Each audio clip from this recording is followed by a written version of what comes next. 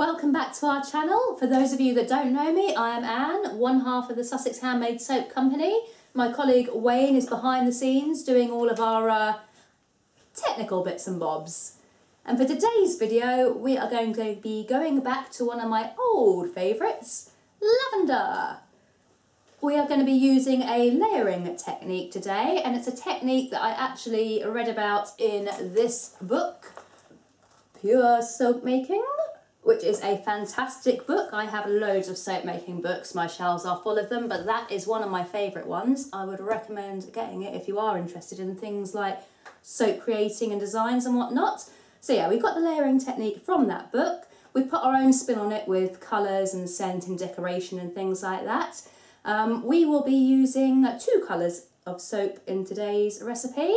They will be the natural white colour of the soap, and then we shall be using some ultramarine violet powder to decorate, or colour rather, a second portion of the soap in a nice lavender purple colour. And we're going to be topping it off with some lavender flowers. And one of the reasons I love using lavender so much is that it is such a versatile essential oil. And it's also one of the safest essential oils as well, because even though essential oils are natural, they do have safety concerns, some of them.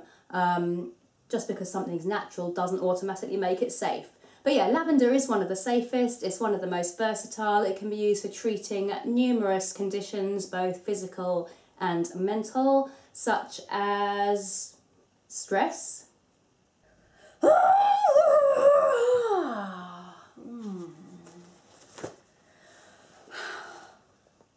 insomnia,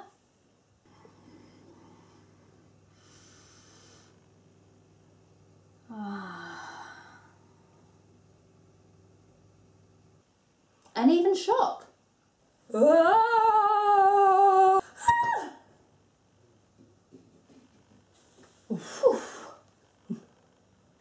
And also, in my opinion, it also smells really, really good, which is an absolute added bonus because those benefits are fantastic. But at the end of the day, we're making soap. We want it to smell good. So let's move swiftly on and I'll show you today's design. So we're beginning this soap much the same way as we begin many of our others. Our solid oils have been melted and combined with our liquid ones, and now we're going to add in our cooled lye water. Then we're going to bring it to a light trace with the stick blender. And once we've got it to a light trace, we're going to split it into two separate jugs with an equal portion in each. Whizzy, whizzy, whizzy, whiz, whiz, whiz.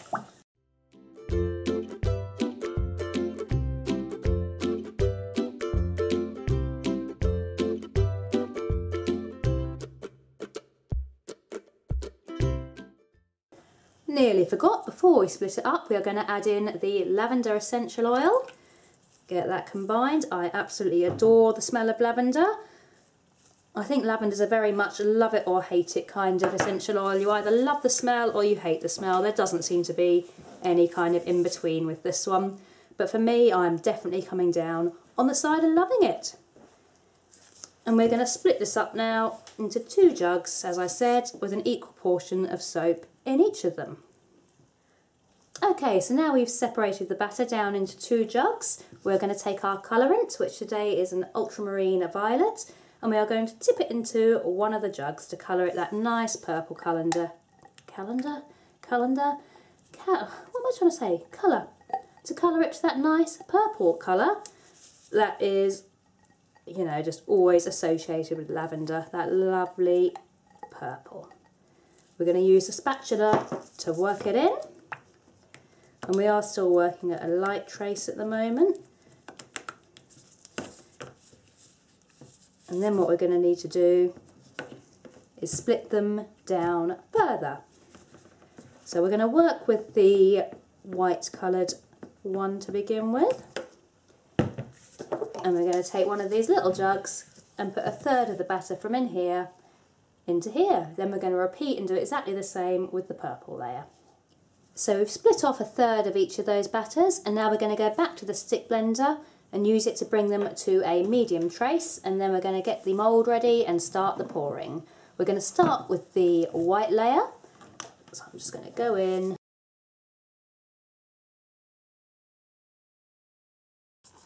Right, so we've got this to a medium/thick trace now, which is perfect. I'm going to pull the mould in and show you how we're going to fill it up to do the layered technique.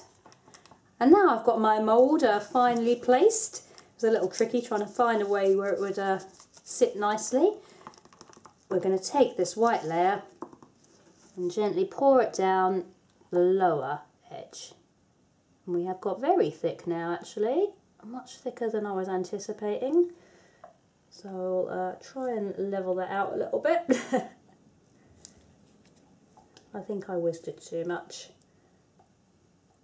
Never mind. It can always be fixed, one way or another. Just a case of working out how to do the fixing. And in this instance, I think I'm going to do it with the spatula. I'm just going to take the spatula down and just manually sort of work it down by hand. Right, now we put this to one side and leave it to firm up a bit.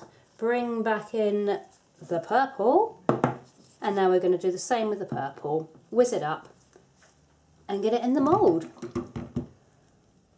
So while I was doing the white line, the purple has actually really thickened up on its own, and to be honest, I'm not sure this really needs blending, but I'm going to give it a quick blend just to hopefully get some of that ultramarine powder to blend in a bit better. That'll do. Seems a little thinner than the white, which is good. So back to the mould. And now what we need to do, hopefully this white layer has firmed up enough so that it's not going to move. We're going to switch the mould round so that our lower edge is now here. We're going to go to the purple and we're going to tip it in. Oh yeah, this is much better. This is the consistency we wanted.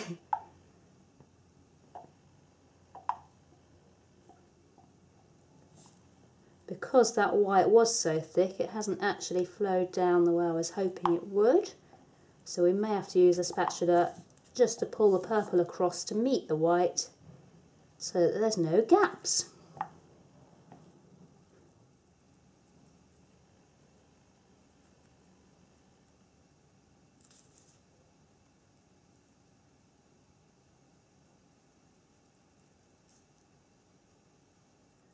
Side 2 done, back to the edge to firm up a little.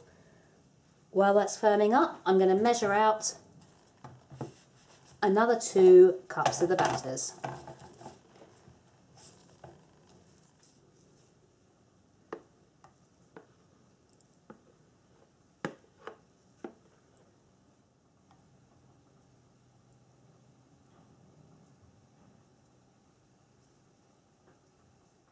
Now hopefully that purple layer has set up as well, and what we're going to do is take about a quarter teaspoon of the oxide powder. We're going to put it through a sieve and make a very thin line.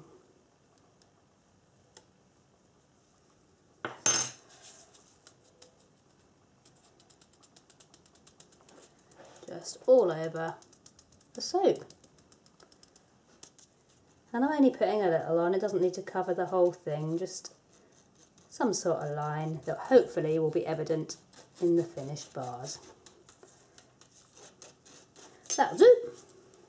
Right, repeat the process.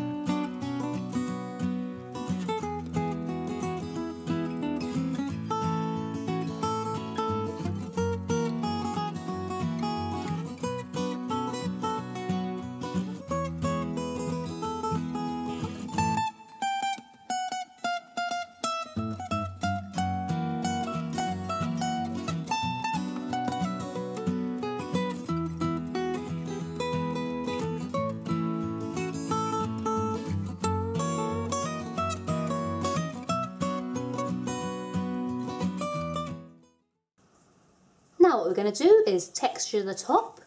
We're going to use the back of a spoon just to pull it into the centre.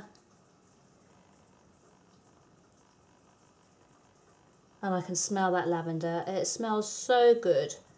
As I said earlier, I think people love it or hate it. I get a lot of comments from people saying, oh, it just smells like, you know, older ladies is a comment we get fairly often. But it doesn't remind me of that at all. It reminds me of summer. It reminds me of being outside and there being sun and warmth and, you know, lavender plants that you just have to brush past and you get that deep, beautiful smell. So just, yeah, sunny, beautiful days of being a child, and it doesn't remind me of old people at all. Or maybe I'm just old before my time. Could be that. Oh, caught some of that purple under there, but again, that's okay. It's just going to add to the effect of each bar. Each bar is going to be individual, each bar is going to be different. And hopefully each bar is going to be pretty as well. So yeah, pulling that up. And doing the same just here, getting it to a nice peak. And then of course, being a lavender bar, it really wouldn't be complete, would it, without adding some lavender flowers on top.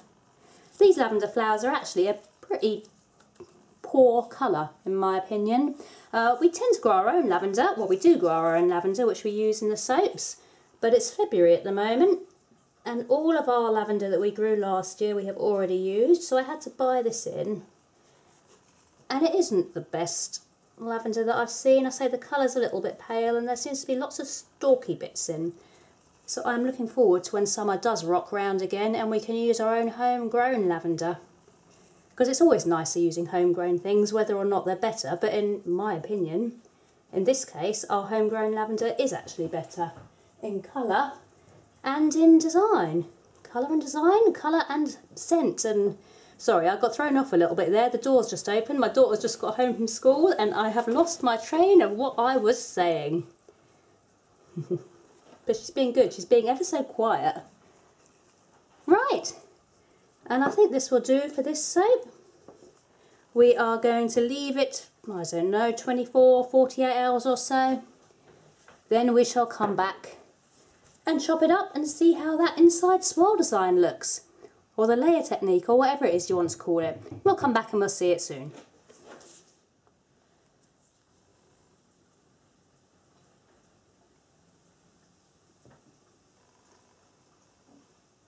So we're back 2 days later. The soap is out of the mould and ready to be cut. To be honest, my first impressions of this one are that I'm not so sure that I actually like it. I think there's a couple of things that could have been done better. The purple smearing here, and the batter was quite thick, so the sides haven't quite gone together as I was hoping they would. But I'm hoping that once I cut down through the bar that is just on the ends and that the rest of it may be okay. But that's something we're only going to find out as we cut the bar. So I'm going to turn it on its side to avoid those lavender flowers dragging through the soap. And we're going to cut it up and see how it looks on the inside.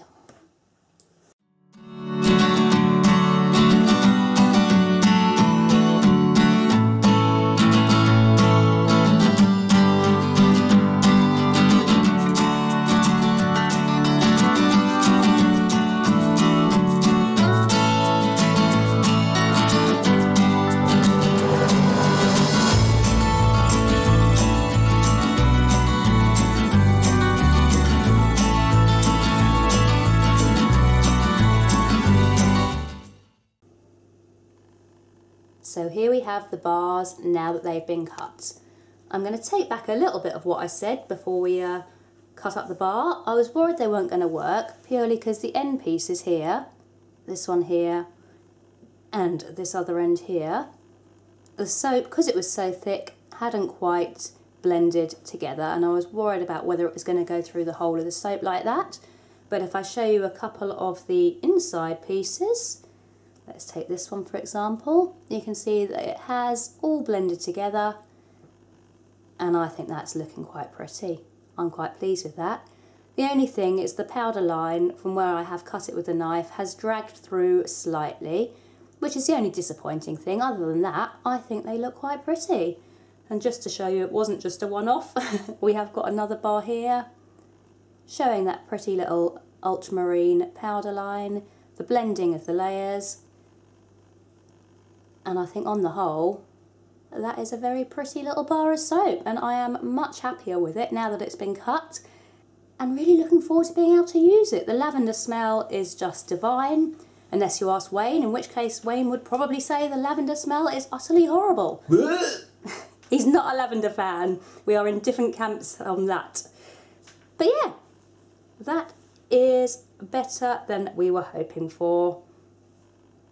And definitely a bar of soap that I would be happy to use, sell or give away. So I hope you've enjoyed today's video. It's been a bit of an interesting one to do. If I'm being honest, it wasn't my absolute favourite in the sense that things went a little bit wrong. The batter thickened up, the powder line hasn't worked so well, but I am happy with the overall soap. It's turned out better than I actually thought it was going to turn out, so that is an added bonus. And I just love lavender. I've said that so many times throughout this video. I love lavender. Right, I think in a few weeks' time we will probably come back and revisit this layering technique, maybe do another design that incorporates it, because I feel like we're nearly there, but there is just a few things I'd like to improve on, like the thickness of the soap and the powder line going through the middle. So we will revisit, come back to that and do another soap with it in the future. But thank you for watching today's video. As always, we really do appreciate it if you give us a like or a subscribe, if you've enjoyed it, of course. And if you want to head on over to our website, you can do so. The address is here. We do a 20% discount code for anything you buy, which is here. And I'll see you next time. I've got to go and catch that soap.